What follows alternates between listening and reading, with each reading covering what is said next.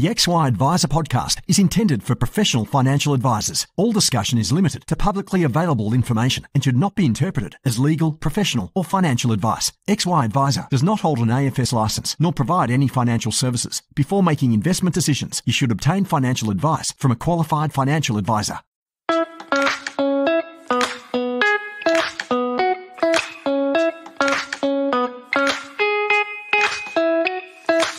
Ben Nash here. I'm a co-founder at XY Advisor and founder of financial advice business Pivot Wealth. My business baby I started from scratch a bit over 6 years ago.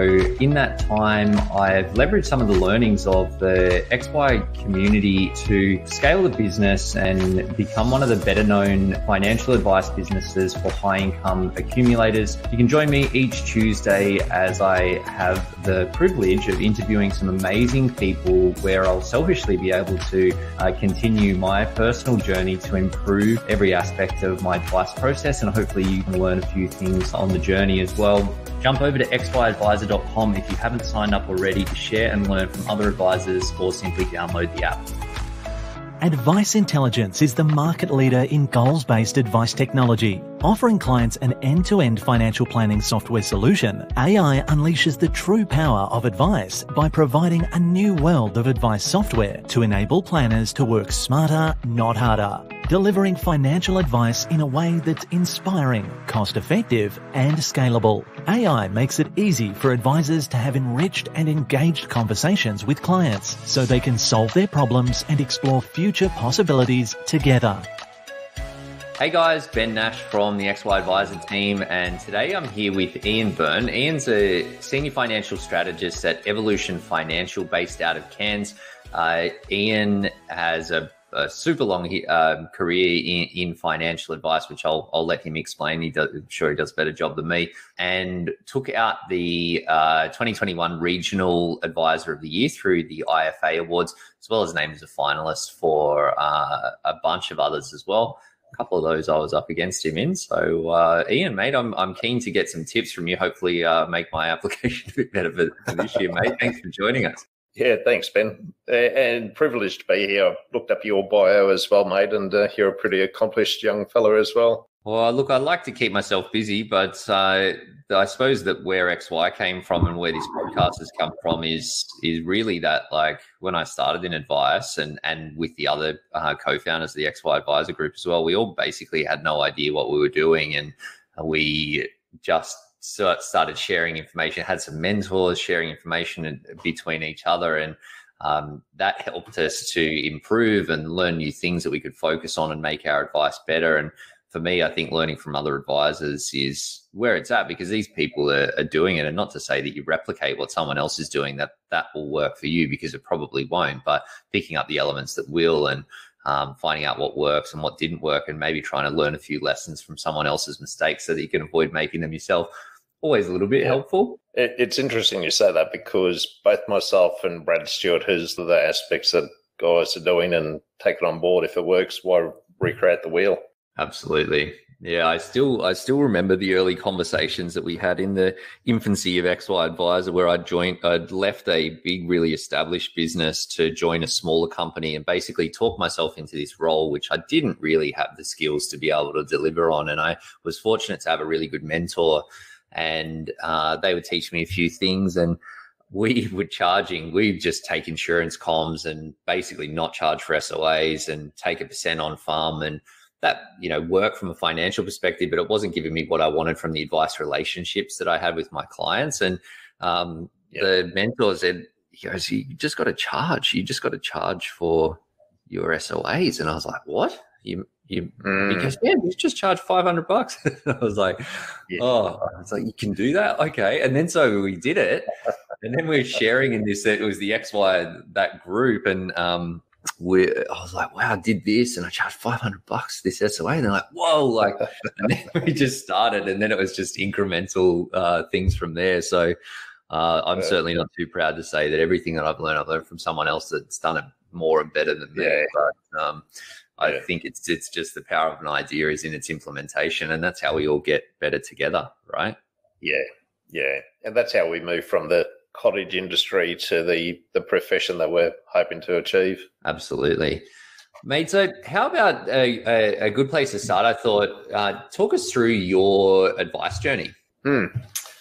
Yeah, I'm actually a bit of an accident. I stumbled into the profession at a reasonably young age.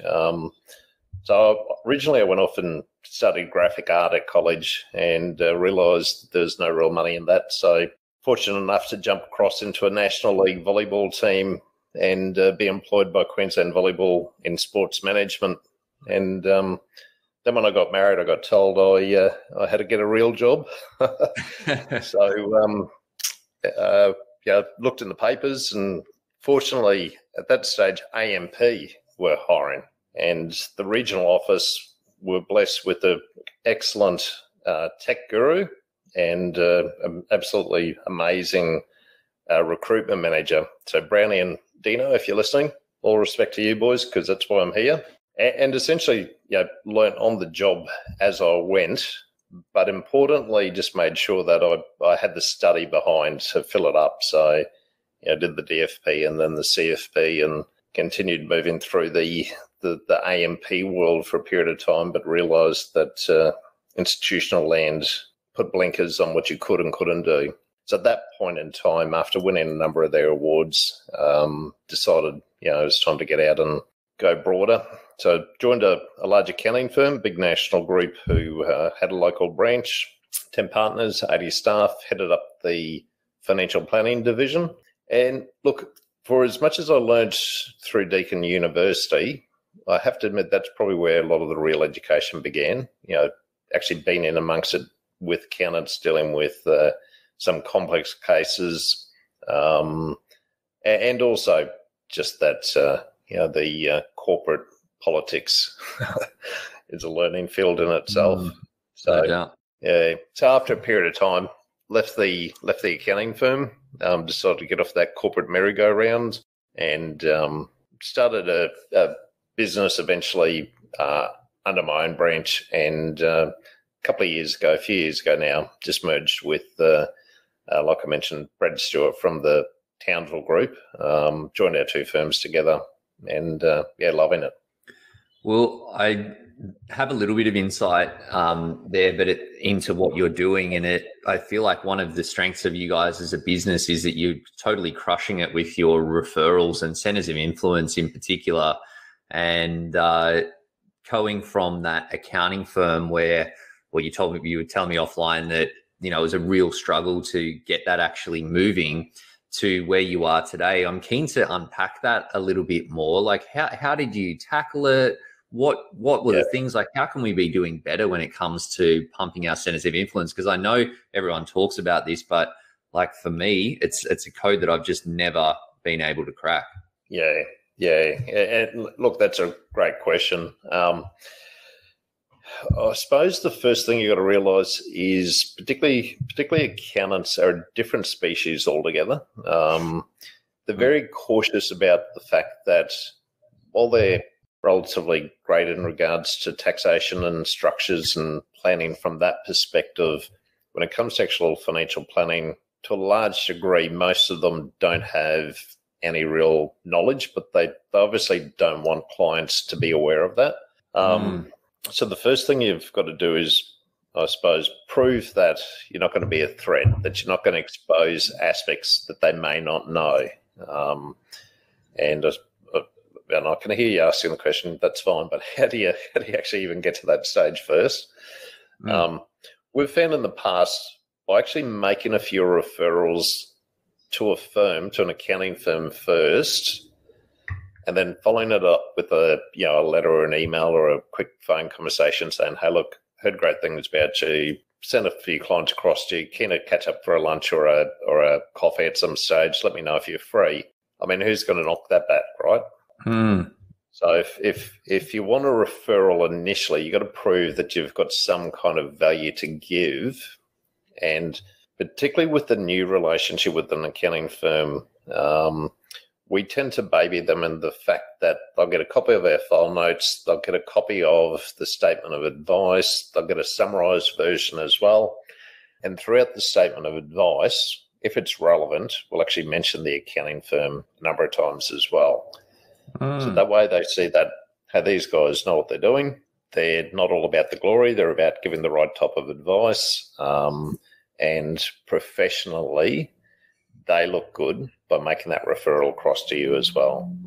I love that. I think it makes sense. And it, particularly if obviously you do your due diligence beforehand, but for any good advice business, it's like those accounting referrals, like you need that as a solution anyway. It's hard to find good accounting practices that will look after your clients. And I don't think our clients really have massively high expectations of accounting because not a lot of good players in, particularly in the individual PAYG type space as well. So I like it as opposed to just that cold email and trying to drum something up that way, get some runs on the board and go from there. Yeah. It's also, Ben, it's also about making sure the accounting firms that you want as referral partners or centers of influence or basically just professional partners, they align with the types of clients that you're chasing or your ideal clients, but also from perspective of having the same ethics and culture fit and all the rest of it.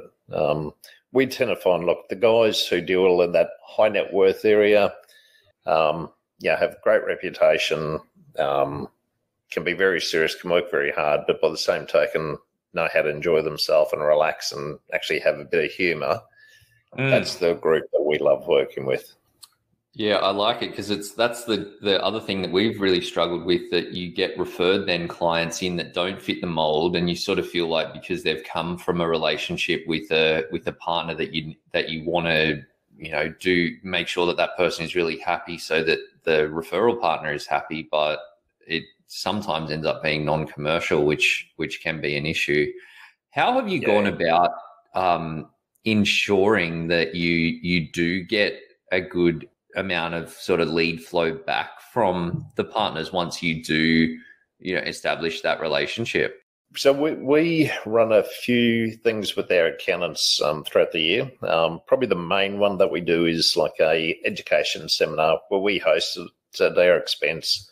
We'll either run the sessions or we'll actually get in very qualified speakers, from estate planning lawyers or taxation specialists, and essentially put them in an environment where we're adding value to them having their bums off their office seat. Because, again, you've got to bear in mind, these guys charge in 6-minute increments mostly.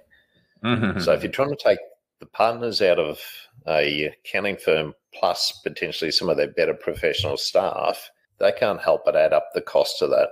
So you've always got to be conscious of adding value back the other way.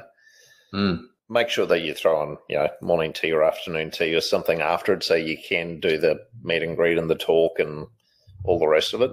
But again, it does also help if you've got one or two clients that you can refer reasonably quickly after that, that seminar, etc., because then they're seeing value on value on value. Yes. And we organise, I'd like to say monthly meetings, but that's probably a bit of a stretch. It's probably more 4 meetings a year where we sit down with the accountants in their office for about an hour, hour and a half, and run through our WIP. So any common clients that we may have, run through where we're at with them.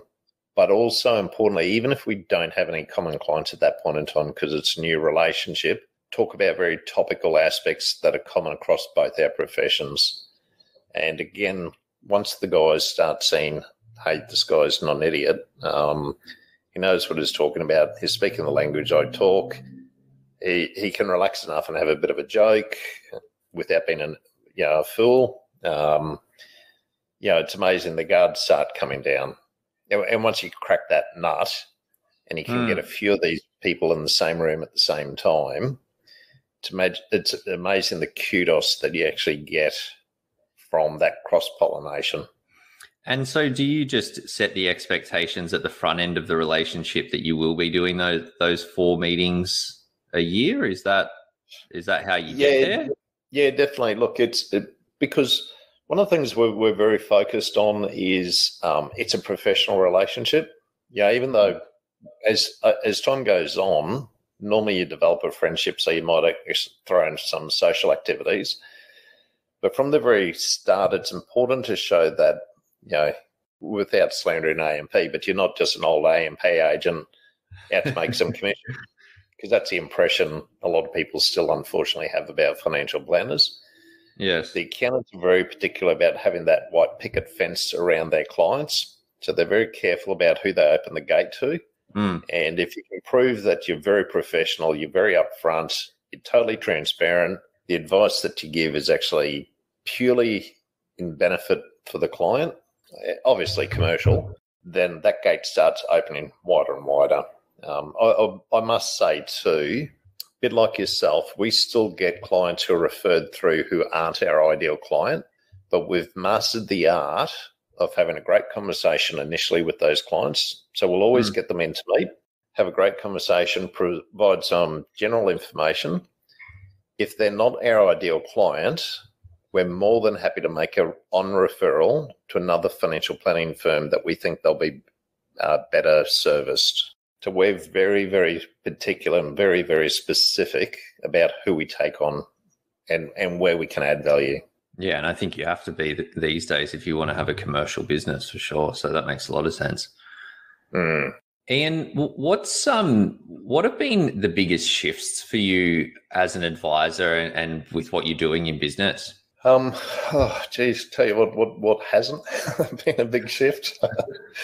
Apart from all the stuff that everyone's had to face over the last, really ever since GFC in regards to, the changes in our profession or industry making us towards a profession, I'd have to say, look, just immediately pre-COVID and post-COVID, we've probably done the most defining and focusing of our business that we've ever done. And a great catalyst was when we merged the Cairns and Townsville offices into one primary business, because it made both Brad and I sit down and go, okay, where should we be focusing our energy? Where can we add the most value? And ultimately, where are we going to become most profitable and most successful in?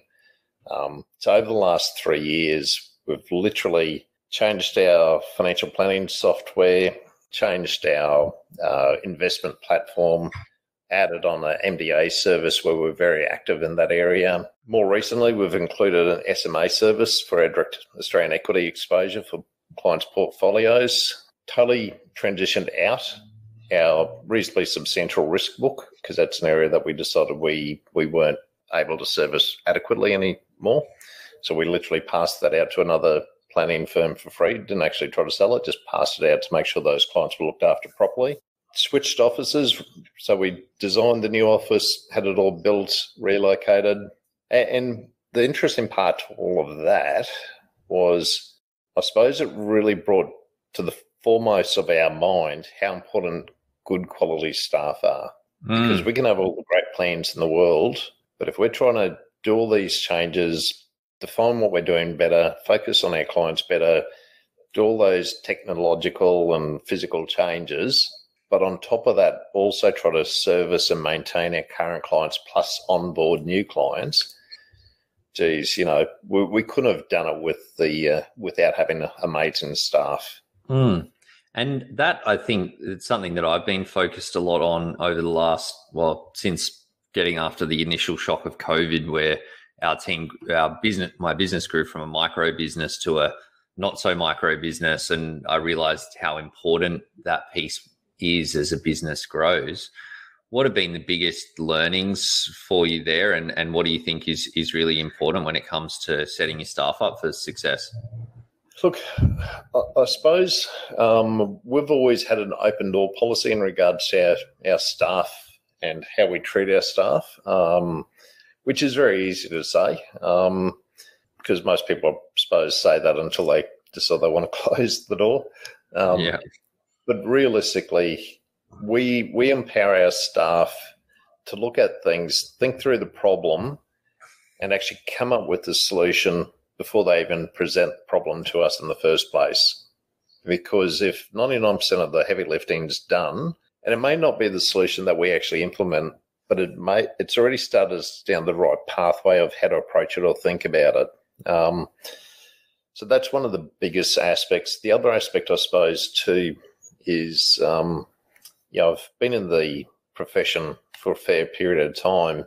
And for as much as I've learnt through my university studies and the never-ending, ongoing, continuous education requirements that we have, it's also fair to say that I've probably learnt twice as much from working with great clients and dealing with great professionals. You know, it's really been a privilege for me to watch good people live good lives, make good decisions, raise good families, and do it all in such an effortless, smart, sensible way that realistically, it's really an honour for us to be able to watch these people live their lives in front of our eyes.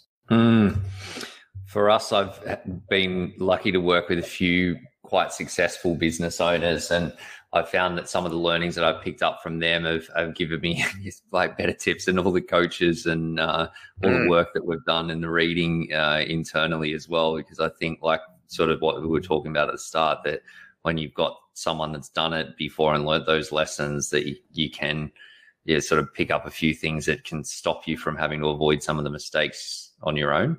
Yeah. And look, our profession, we've always got to guard against the inherent arrogance that we can allow to build up within us, a bit like the teaching profession, you know, and hopefully if you have any teachers as listeners, they don't get offended. But the one thing that I find amongst them is they tend to preach. They don't tend to talk or listen. They're so used to being in front of the class and instructing or teaching that becomes ingrained. And because as advisors, we tend to have the answers for the clients. So you've really got to train yourself to actually look at the clients in a different way to find out what you can actually learn from them. And when you think about it, how amazing. If you're dealing with successful clients and successful professionals, you know, accountants and legal advisors, it's like someone's opened the playbook in front of you and said, here's the roadmap. How foolish would you be not to be studying that in depth? Yeah, absolutely. It makes a lot of sense. I hope my mum isn't listening because she's a teacher for 30 odd years and she might get offended as well. But sorry, Mrs. Nash. Mate, what's coming up for you guys? What are you focused on today? Today, we've got a couple of big family groups. So we specialise in ultra high net worth and high net worth family succession. So we've got a couple of family groups on the go who are just amazing people, just wonderful to work with. We're into intergenerational planning, and we're at the pointy ends now where we're trying to get a few little pieces in a play, but also getting obviously, you know, the holy benediction from the accounting firm that we're closely involved with in regards to some of our strategies. But by the same token, also having the estate planning specialist who's popping around tomorrow morning to essentially give us the go ahead from their perspective as well. Nice. And how did you end up in that space? By design, I suppose, and by default. To get back to the accounting referral, look, I can't highlight how important that can be for a business, but also the whole ongoing education perspective in regards to just making sure that you just constantly try to broaden your knowledge as far as possible. It's easy for us to get caught up in our own world, but if you can learn as much as you can, and I see you've got a commerce degree yourself, but if you can try to learn as much as you can behind the scenes of how the accountants think and how the estate planners think, then you can sit quite comfortably at the same table as them and speak their language in technical terms and terms that they're comfortable with, so that when the big cases or the big clients have issues, they've got zero hesitation sending them across to you. So I suppose it's a bit by design over the years of chiseling away and framing who our ideal clients are, but actually them putting proof to it all by showing the accountants that we can deal with the clients as they send them through. And so those clients are primarily coming from the accounting partners and the centers of influence that you've fostered. Yeah, so we don't do any advertising at all.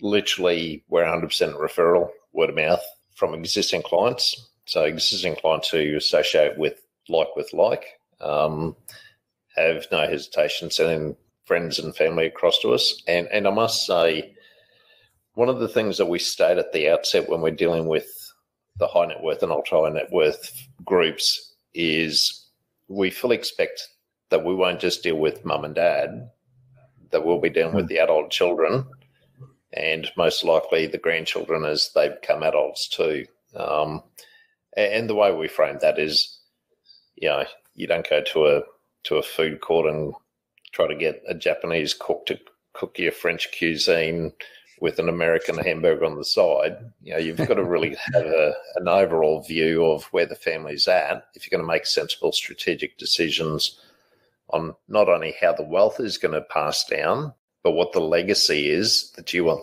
the parents themselves, the primary clients, want to pass down to the family. That also makes a lot of sense, and obviously good for business if you're picking up multiple generations of the clients as well. Yeah.